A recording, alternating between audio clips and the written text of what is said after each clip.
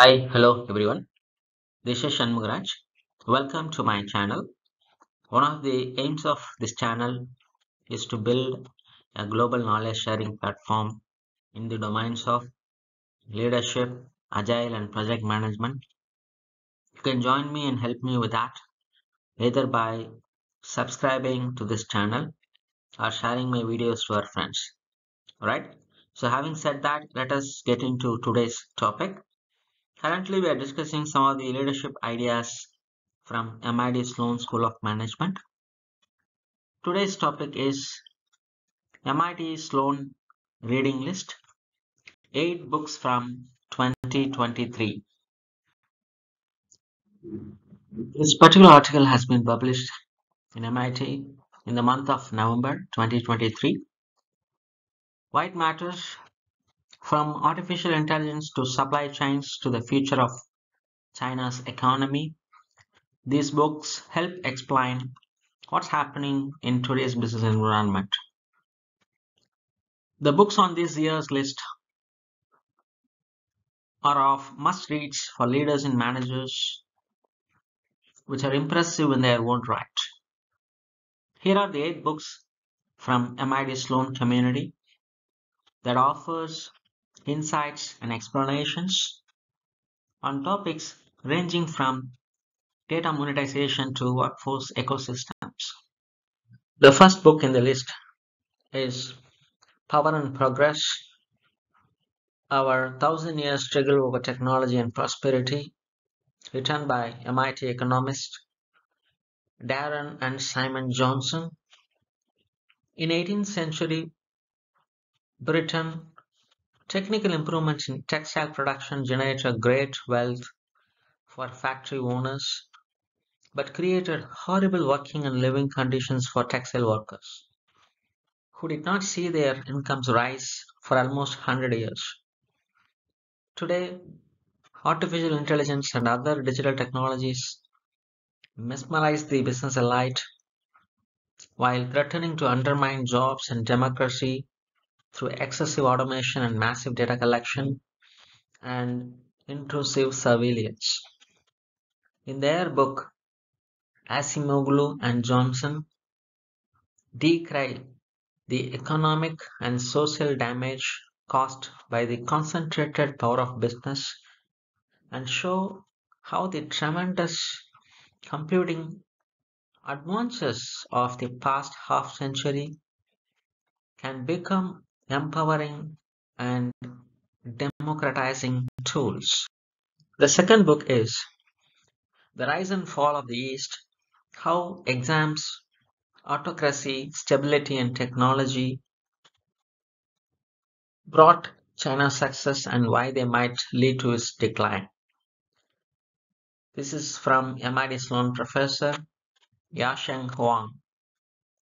China's economy is stagnating, plagued by real estate crisis, high unemployment, dwindling confidence among investors, and other setbacks. Some people might be surprised at the severity of these challenges, but in writing his book, Huang anticipated that China's economy would falter. According to Huang, the world is seeing a repeat of a period in Chinese history during which restrictions on economic and political freedom created economic stagnation. Huang's bottom line: without academic collaboration, without business collaboration, without technological collaborations, the pace of Chinese technological progress is going to slow down dramatically. The third book in the reading list is Workforce Ecosystems: Reaching Strategic Goals with People, Partners, and Technologies. This is from MIT Initiative on the Digital Economy Digital Fellow Elizabeth J. Altman, MIT Sloan Management Review Editorial Director David Kiron, Jeff, and Robin Jones. Workforce ecosystems need managers to ensure that everyone is functioning well together But the key to the successful ecosystem is not management, it is orchestration. Management often implies or directly refers to control. Orchestration, on the other hand, conveys the idea that individual actors have agency or autonomy beyond the strictures imposed by HR and management fiat. In their book, Altman, Kiron, and their co-authors outline the essential parts of an orchestration framework, including leadership approaches, integration architectures, and technology enablers. The fourth one is the magic conveyor belt, supply chains, AI, and the future of work. This is written by Yoshi Sefi, MIT engineering professor and director of MIT Center for Transportation and Logistics. Consumers really Consumers rarely thought about supply chains before the pandemic. Goods seemed to appear seamlessly in stores and on the doorsteps, but pandemic era disruptions lifted the curtain on this apparent magic, revealing the underlying structure, unavoidable complexity, and massive scale of modern supply chains.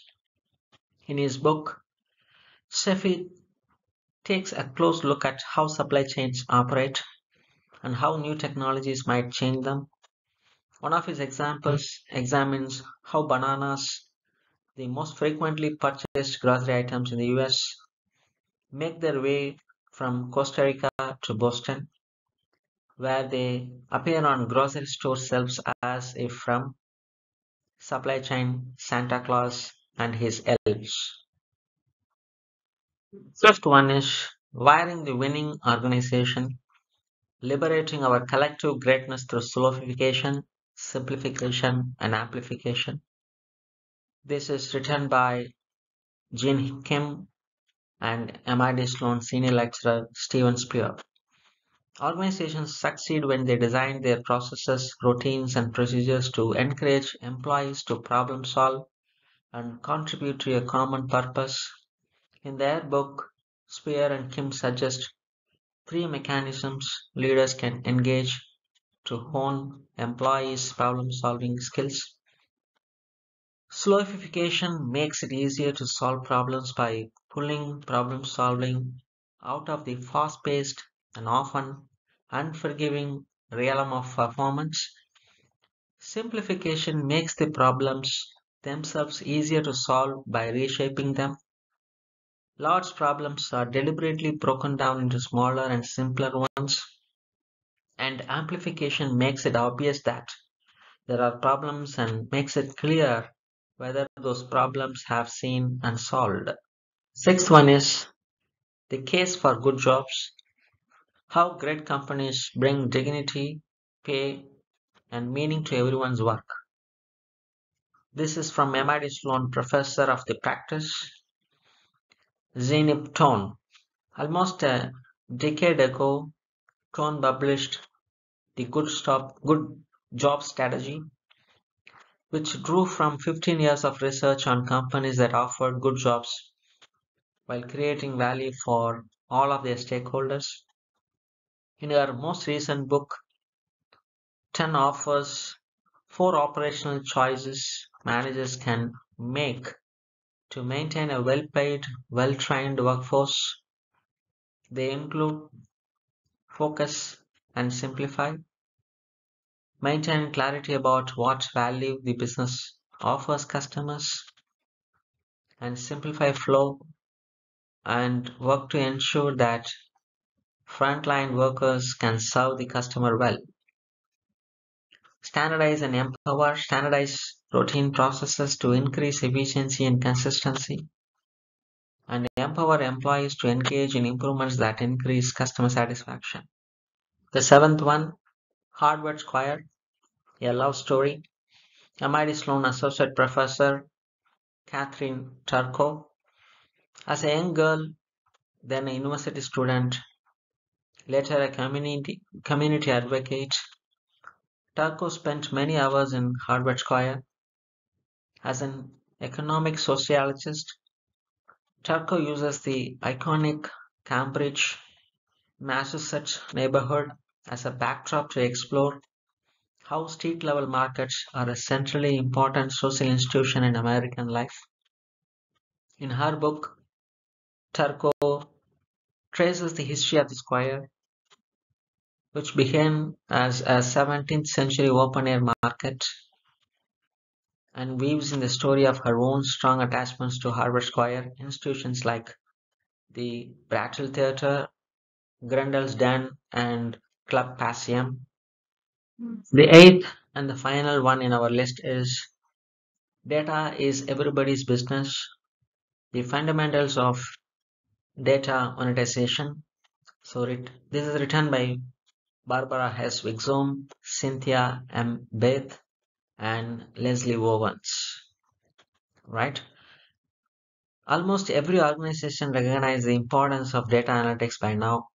The next step is data monetization, turning the data assets into money. In their book, the authors draw from case studies, field observations, and a data research advisory board to look at how organizations can use data not just to create benefits like higher customer satisfaction, but also to purposefully realize financial value, money, to improve their bottom line. With this, we come to the conclusion of this video. Hope you guys got a glimpse of MIT reading list. We talked about 8 books from MIT professors. You can tell me which one you already read or which one you like to read.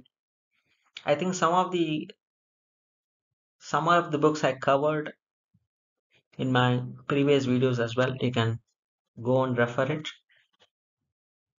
I hope you guys like this kind of videos that helps you to become a better leader. Right. With that, I'm signing off. See you next video.